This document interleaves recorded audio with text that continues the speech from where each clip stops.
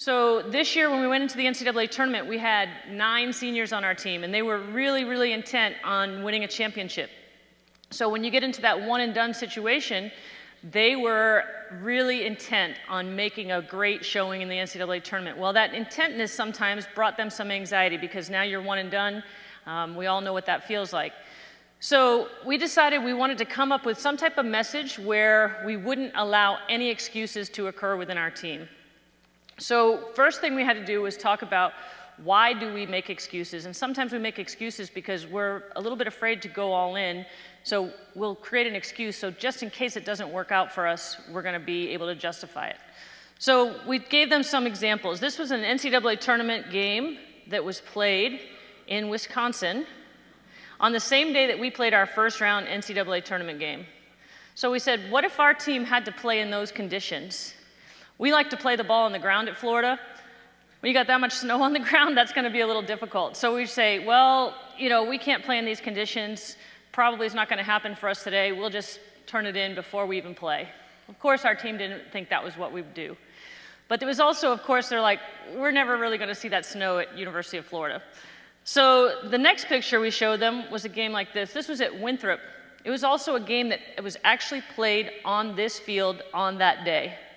So I don't know if you ever tried to play a ball on the ground with puddles. There's 2 things that happen.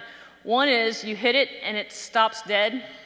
The other is you hit it and it skips and it goes flying. And it's totally unpredictable as to which is going to happen. So what happens if we would play in this? And this is very realistic to Florida. We get these thunderstorms all the time. So we thought, we need to look at what does it look like for us to go all in a situation like this. So we showed them this picture of us playing against Notre Dame a few years back, and one of our players, Shayna here, is totally all in on this tackle and in this game. So we wanted to give them a visual of what does all in look like. It might not look pretty. It might not look like we're going to be able to play passes on the ground, but we're going to go all in and we're just going to go for it. Well, we also had to create an environment where we would support each other through that. So if we're going to go all in, we're probably going to take risks. If we're going to take risks, we're probably going to make mistakes. Well, how are we going to move through those mistakes? And I think for us as coaches and for teammates, you have about 1 to 3 seconds to react to a mistake. And I'm either going to hold somebody in that mistake or I'm going to help them move through that mistake. And we wanted to create a culture where we were going to help people move through those mistakes. So we decided to this Go Green campaign, and we talked a little bit about Sue's influence with this. I called her up and we were talking about this. She's on my board of directors. And we talked about, well, what does it look like to go green, to go all in? So we showed that picture. We talked about it's taking risks. And then we said, well, what does it look like if we start to hit yellow? We talked about what that looked like. Timid, tentative, not really going for it. Playing to not lose instead of to win. Well, we wanted to create a visual reminder for our team. So we put these little green packets together with green wristbands. Our team loves presents of any kind. So we gave them these green wristbands. They got pretty excited. And we asked them to wear the green wristbands in the NCAA tournament, which they did. So you can see all these pictures of them wearing the green wristbands. So we've progressed through the NCAA tournament. Our next game is against Stanford. Stanford has given up 2 goals in the entire season on their home field, 2 goals. So in the NCAA tournament, they're pretty convinced that they can win a game 1-0.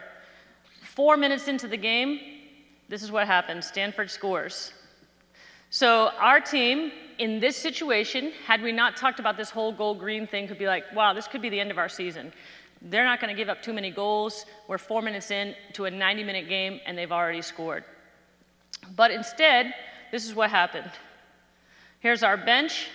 Annie is yelling, this is where we're louder than ever. You see the green pennies, you see some green headbands, and all of a sudden, you see the players starting to wave their green wristbands. So now, instead of looking over to the bench and thinking, oh, woe is me, they're looking over at the bench and they're seeing their teammates supporting them through this and saying, we know what this whole go green means. You can even see Vic in his big green parka. We know what this means. We're going to just keep going for it. This is something that resonated with our team so much.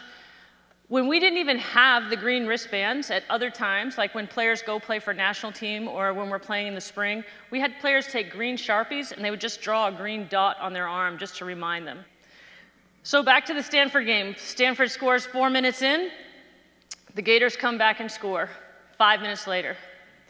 Unfortunately, Stanford scores again. And fortunately, the Gators come back and score a second goal. So now it's 2-2, end of regulation. We go into overtime, stays tied in overtime, and we head to penalty kicks. Stanford takes a great penalty kick here, and this penalty kick ends our season, and this goalkeeper in this frame is a senior, so that ends her career. But what was awesome to see at the end of this game was the support that we gave each other for going all in and having each other back and saying, through mistakes, through great times, we're going to support one another. We saw these players come together like you're going to see in this video. And in 20 years of coaching at Florida, I have never seen this. Usually when a game ends and the season is over, you see kind of people doing their own thing in different places in the field. But this is absolutely everybody on our whole team together right at the end of the match. So I'm still shaking hands with the opposition, and by the time I get over here, one of the juniors is giving a speech about what a great honor it was to play with the seniors. So that trust and support was really evident in this group.